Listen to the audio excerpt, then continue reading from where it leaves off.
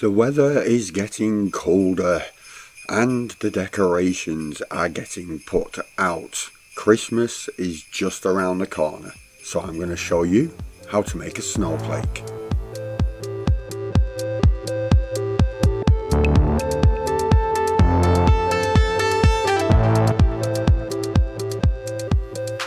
Hello my friends, Rob here from Button Press Graphics, back with another video, and yes, let's address the elephant in the room.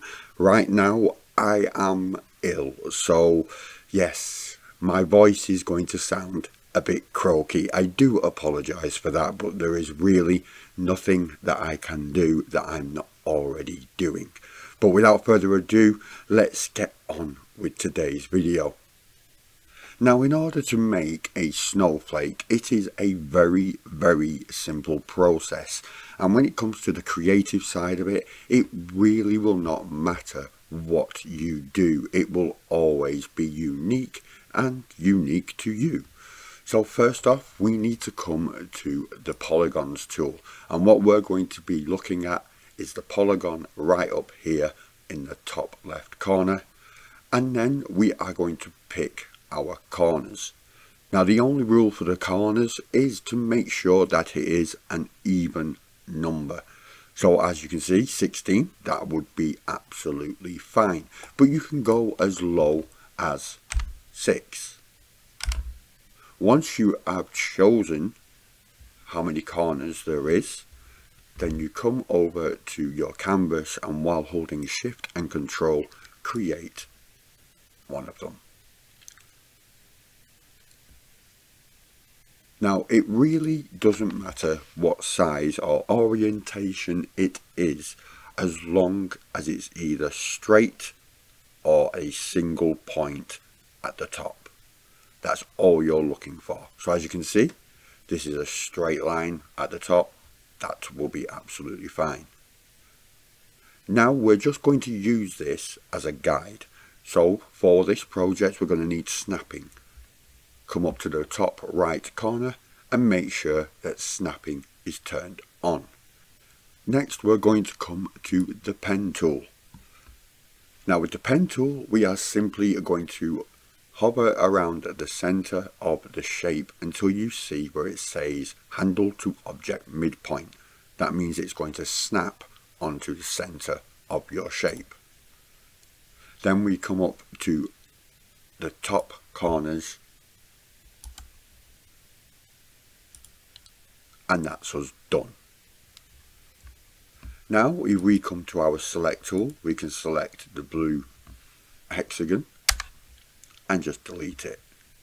Now that we have our shape, we can simply just add and take away from it to create our section that we're looking to move around and create a snowflake out of.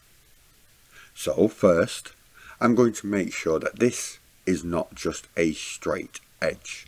So I'm going to use the pen tool again, and with snapping still enabled, I'm going to randomly create some peaks.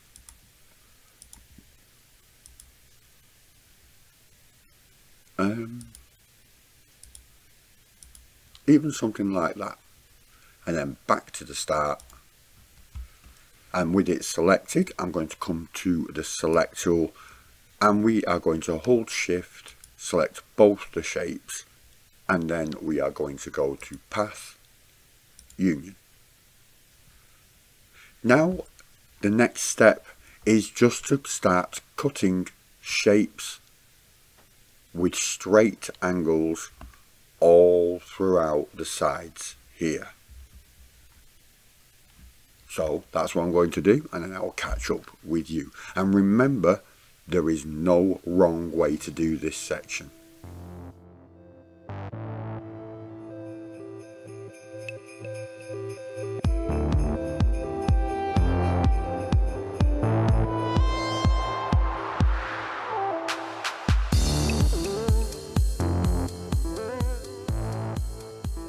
And now we've done that section, we are just going to add some extra shapes going through the center.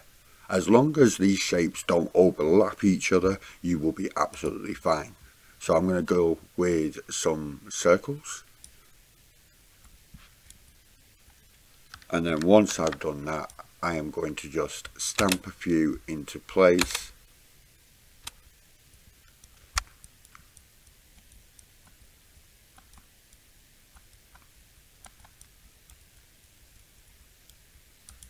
And now you should be left with something that looks a little bit like this.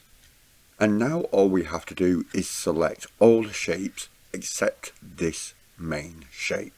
So I'm going to select everything, and then holding shift I'm going to select the main shape to deselect it, and then with everything else still selected I'm going to go to Path, Union. Now one last step, we're going to hold shift, select both shapes together, and then we're going to go to Path, Difference. Now if I was to create another square and drop that to the bottom, as you can see it is completely transparent. Even if I was to turn this one black, as you can see all the holes were cut out. Now it doesn't look like much at the moment, but this is where the little trick comes into play. You select your shape, select it again in order to get the rotation handles, and then with this center axis here we're going to click and drag it down to the very bottom. Now once you have done that, the first step we need to do is we need to duplicate this shape. We can right click and duplicate, or you can Control and D. Once you've duplicated and you have two shapes, then you need to come up to the top properties toolbar up here and select where it says Object Flip Horizontal. Now because we've already made the rotation anchor at the bottom, when we select this shape again to get the rotation handles, you can see it is already there. So when we get this little handle here and we click to move it, as long as we are holding the control button, it will snap on to the increments, which I think is 15-degree increments each time. Once you have it by the side of your previous shape, you can let go, then hold shift to select them both, and you can Path, Union. And the final step is using this shape, we take the rotation anchor to the center point again, and then we click onto the rotation handle, but before we move we make sure that we hold Control and press the spacebar once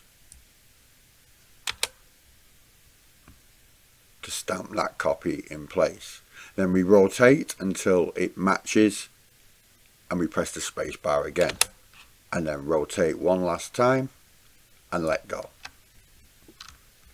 And now you have your shape, and it already is starting to look like a snowflake, or a lot more like a snowflake. And now if we come to Path, with it all selected, we union it together, it becomes one complete shape. Now in order to make this look more convincing as a snowflake, you can simply change the colour to maybe that kind of blue. I'm going to use around that shade of blue. I'm going to come down to the bottom left corner, hold shift and make sure I click the X to take off the border that was around it. And now I am going to come down to the blur. Now the blur can be found within the fill and stroke menu, and if you haven't got the fill and stroke menu open on the right hand side by default, you can find it up at the top here. Once you have the menu open, blur it until you get to around 15 to 20%. Just until you start to lose the quality of the shapes inside. Then we are going to right click and duplicate, but this time we are going to turn the blur straight the way down again and come up to the color changer to make it white. And as you can see, you have just created your very own snowflake. Now there are lots of other snowflakes that you can make in this way with this method, and just by simply adding more corners to your base shape you can create shapes like this.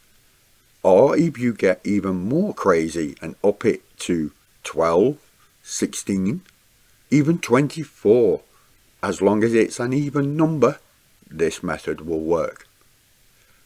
If you would like to share your pictures with me, then please by all means do so, and if you give this project a go, I would love to see your attempts. Until next time, I'm going to go and give my voice a little bit of a rest and get some chamomile tea or something like that to soothe my throat.